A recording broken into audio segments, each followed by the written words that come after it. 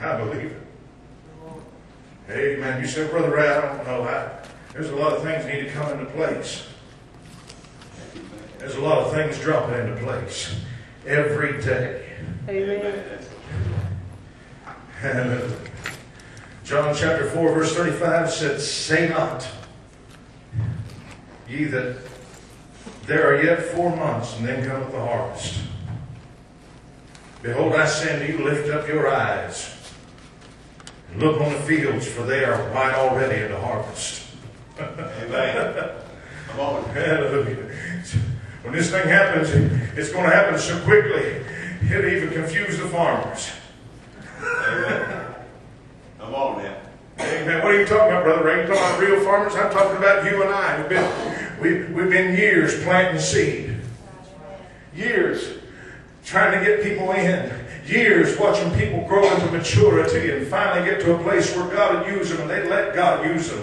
But friend, and this last day is going to be a quick work, and I believe we're going to see people mature almost overnight. We're going to see God start using people and moving through people almost instantaneously. Why? Because the need is going to be there. Amen. The season for it's going to be there. And you think Peter had years and years to reach a place of maturity, to have revivals that thousands would be saved? It didn't take him that long. Come on now. Amen. He preached a meeting before Christ's resurrection and liked to run everybody off. Come on. Preached about Judas, how he deceived Christ, and how he sold him out 30 pieces of silver and bought a piece of land, and nothing happened.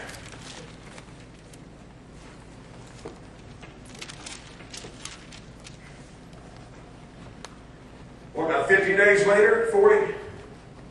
47? I don't know how many. Just a few days later. We're not talking about years, months in seminary, and a degree, and a doctorate in theology. No, I'm just talking about a few weeks later. Amen.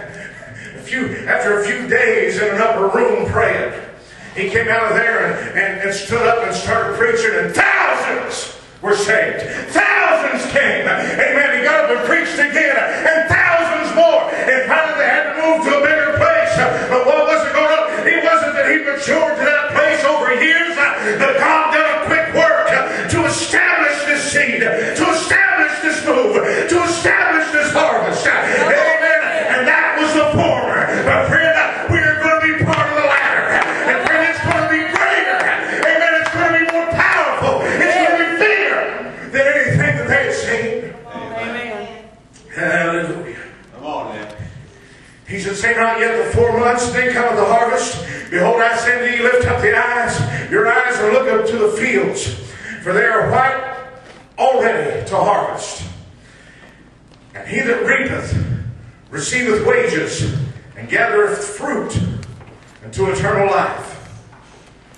But both he that soweth and he that reapeth may rejoice together.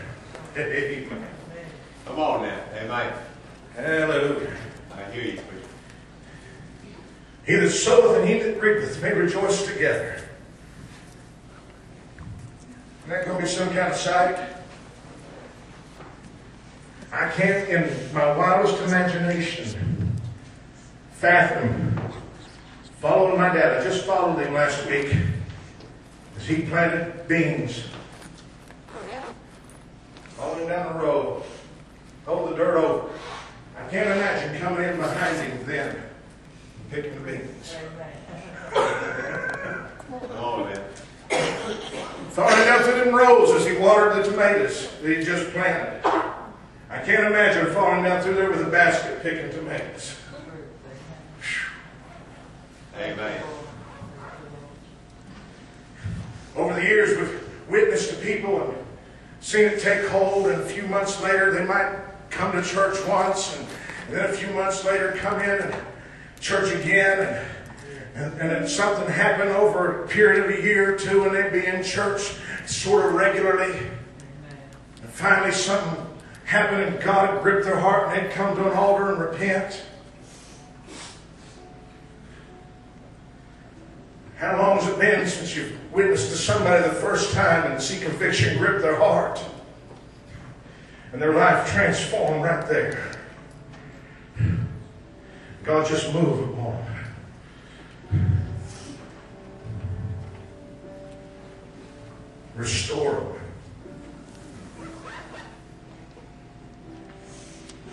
We who have a mind to work, I believe, brother, we're going to be sowing and reaping in the same paths.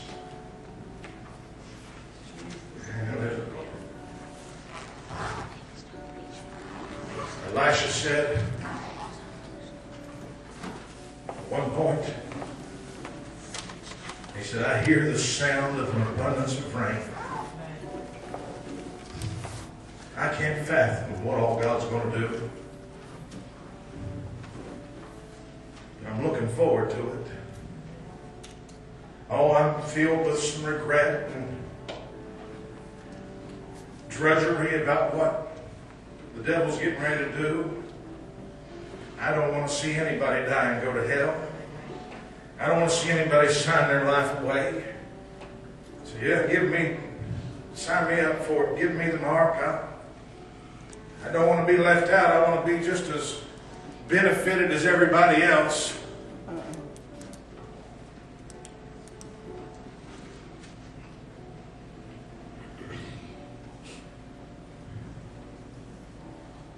There's Elisha. Elijah was on that hilltop, or mountaintop. He said, I hear the sound. Abundance of rain. Amen. Been a long drought. Been a long, long drought. Come on now. Amen.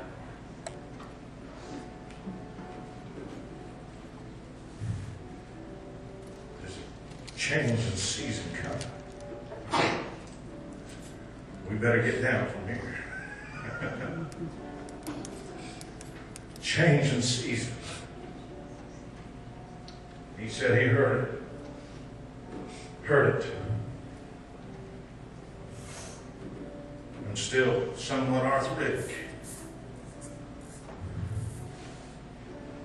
And I don't know that I've heard it, but I can feel it in my bones. Anytime a storm starts rolling in, I feel a little achy. Skies can be clear.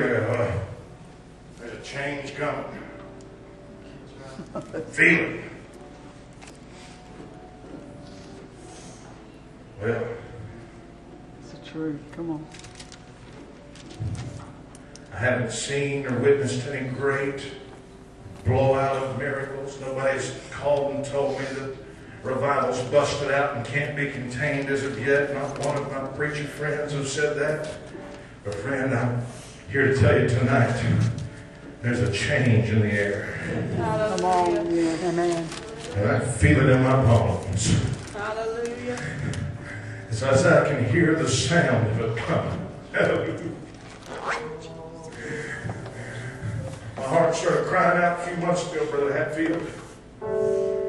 I knew where I'd let myself get to. So God, I feel a change. Feel it. Wasn't a change in my location, but I feel a change. God, I